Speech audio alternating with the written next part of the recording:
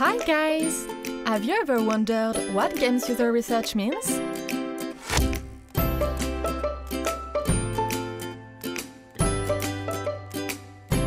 Hi, I'm Veronica Zammitto. I'm the lead senior UX researcher at Electronic Arts. Hi, I'm Nicholas Sweeney. I'm the user research director at Ubisoft Montreal. What is the point to have a games user research lab? Why should I spend money in it? Nowadays, making games involves having to test for usability and play testing, and those are the major reasons that a games user research lab is going to help at any company. It is making the best games possible, is bringing the players, the users to this development experience and having a very user-centric design on how we want to make games. Well, the goal to have a game user research lab and a game user research team is to have people who are dedicated to give you insights and about the players and how they play, how they behave, also what they might like or not like, and really to allow your dev teams to make player and data-informed decisions while they develop the game. It's going to be fantastic to actually improve and make sure that the game is achieving the best potential that it can have. So it is definitely an investment that is going to pay off on having a great game. If you are not designers or programmers, how could you improve the quality of our games anyway? Yeah, a researcher is not a designer, is not a programmer. It's actually a very unique, specialized individual with a skill set that is going to help to really understand the users. So ultimately, games are being made to have other people play them.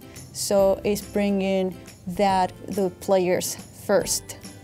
So in order to understand what these players are feeling and experiencing with the game, you need someone who has that skills and that specializations to really understand them.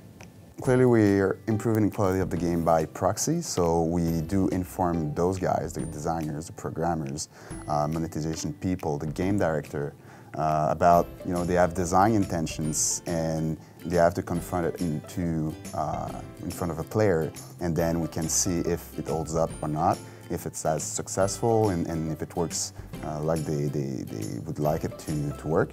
And iterating on this, we can see if the experience of the player improves over time, test after test.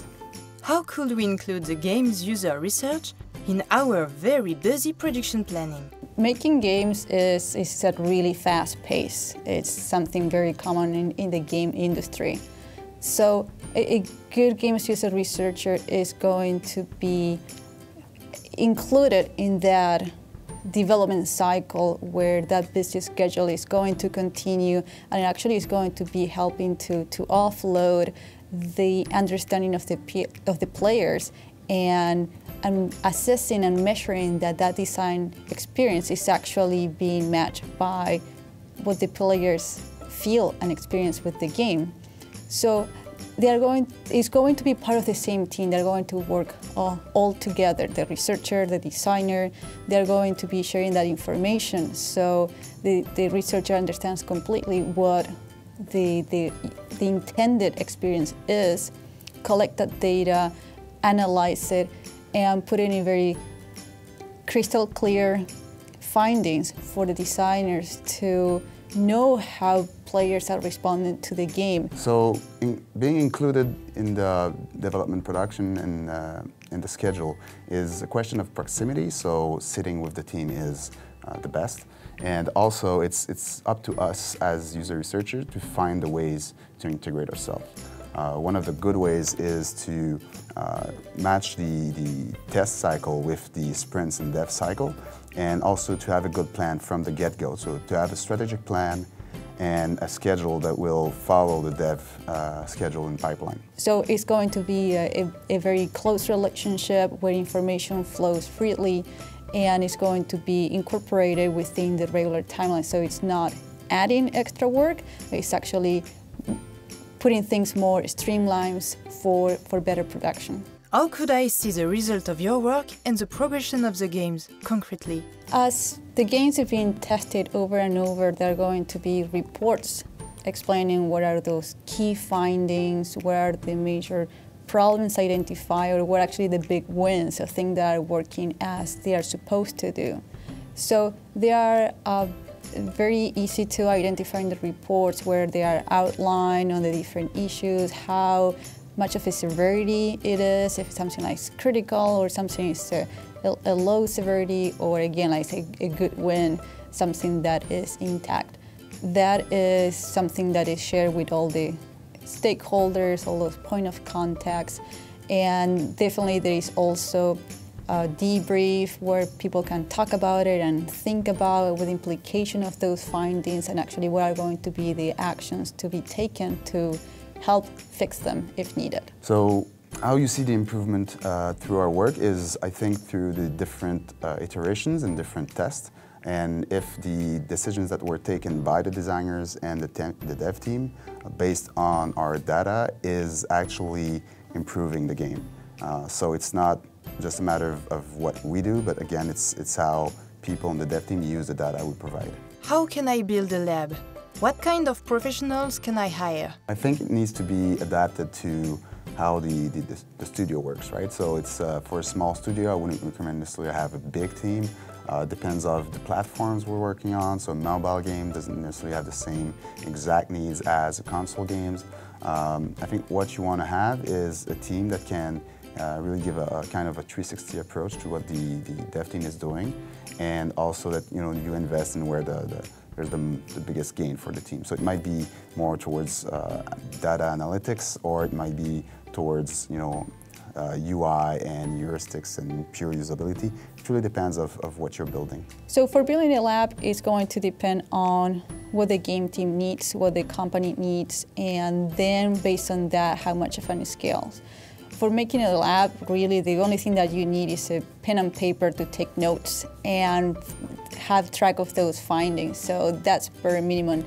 There's not really, you don't need to have a lab to do UX research. Now, if you have a lot of information that needs to be collected, maybe just a single station could be fantastic for one-on-one sessions and collect that data, and maybe that's enough. Or you can go like full on and have a big lab with 30 people where they come in and everyone playing at once, and you have a larger sample at once, which is fantastic. So you have a full range of options from pen and paper to one station to, boom, massive lab with a lot of people. And of course, that the bigger you go, the more specializations you're going to need. So for instance, someone who is very tech savvy, who could be like a lab technician to take care of the equipment, that the builds are being pushed properly on the consoles or the PCs, that everything runs smoothly. Are you going to record those sessions? Are you going to live stream them to the game team to watch it?